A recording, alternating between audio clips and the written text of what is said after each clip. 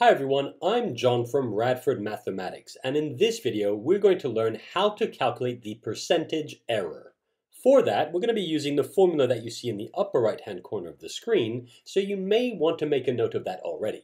Now, to learn how to use this formula, I'm going to work through two examples. And in fact, let me already write example 1 here for the first one.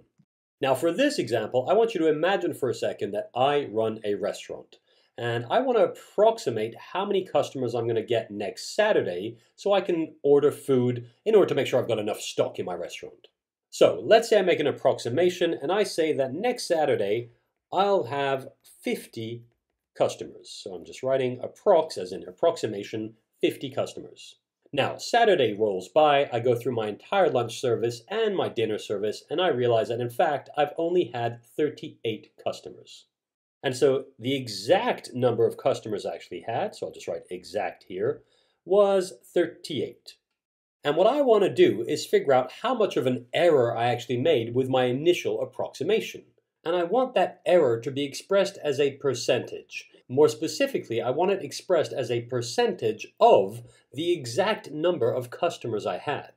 Because I'll then be able to draw conclusions like my approximation was in fact this percentage more than the exact value, or this percentage less than the exact value.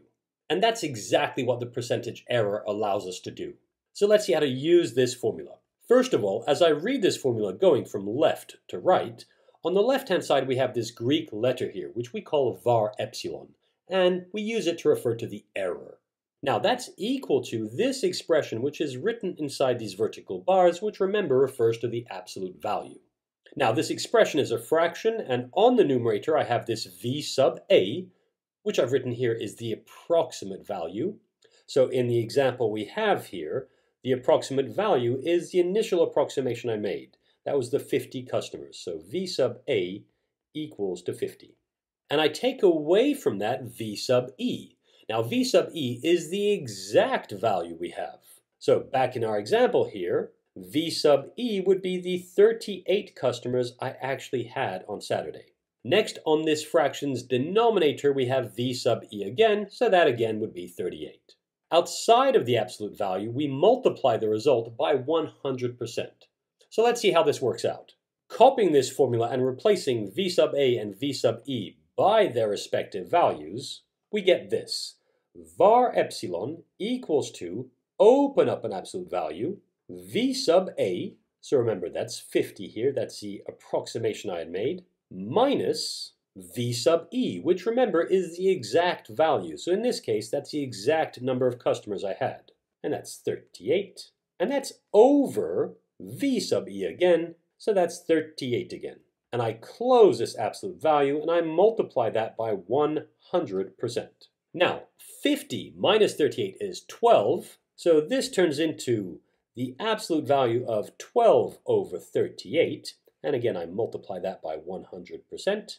And now you can go ahead and check, but using my calculator and rounding to 3 significant figures, I find that 12 divided by 38 is 0.316. So this becomes the absolute value of 0.316.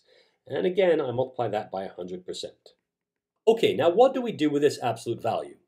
Well, put simply, if the number inside the absolute value is positive, then the absolute value does absolutely nothing at all. In other words, we can just get rid of it and ignore it completely. So here, because 0.316 is positive, we can just get rid of these absolute values. And we can state that this equals to 0.316 times 100%. Finally, multiplying 0.316 by 100, we can state that the percentage error is equal to 31.6%. And that's the answer. So going back to my restaurant, when I said that I would have 50 customers on Saturday, the percentage error I made there was 31.6%. And because my approximation was greater than the exact value, I could say that I overestimated the number of customers I would have by 31.6%, which is a lot and would probably lead to lots of wasted food.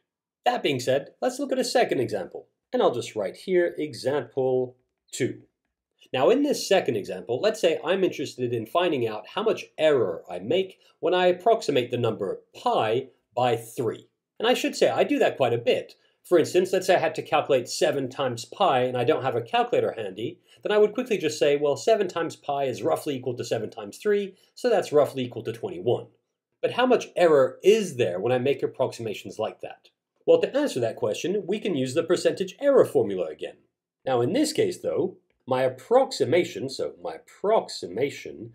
would just be 3. Remember, I'm saying that pi is roughly equal to 3.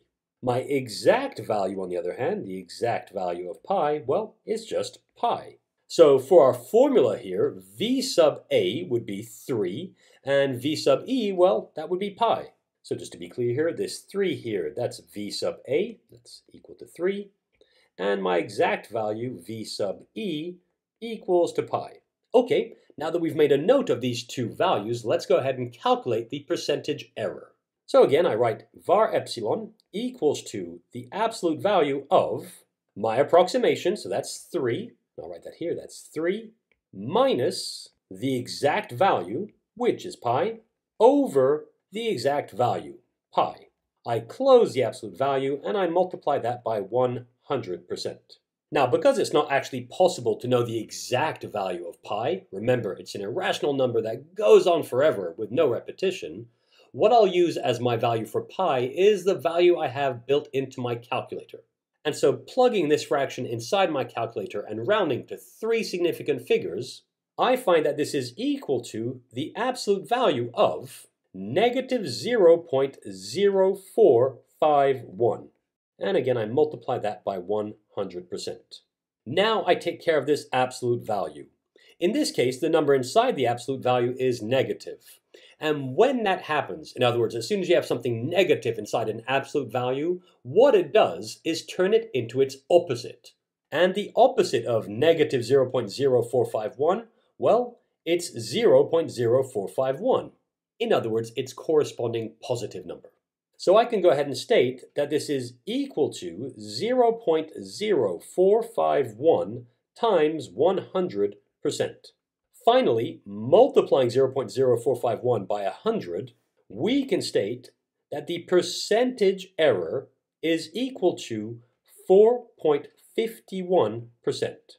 And that's the answer. In other words, when I approximate pi by 3, the percentage error I'm making is roughly 4.5%. And I could actually say more. Because my approximation 3 is in fact less than pi, when I approximate pi by 3, I'm underestimating by roughly 4.5%.